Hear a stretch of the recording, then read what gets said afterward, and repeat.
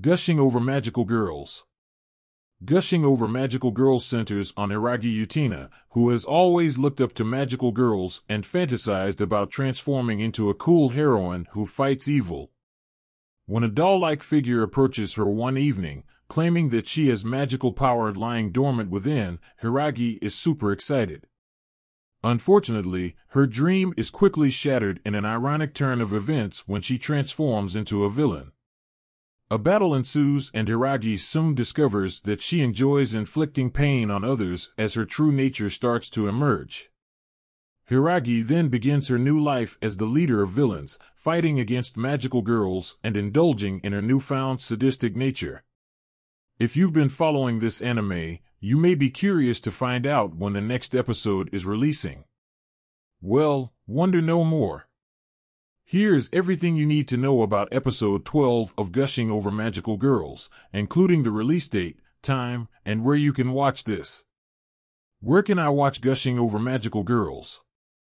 Gushing Over Magical Girls is airing in Japan on ADX, Tokyo MX, BS11, Sun TV, and KBS Kyoto will also broadcast this one.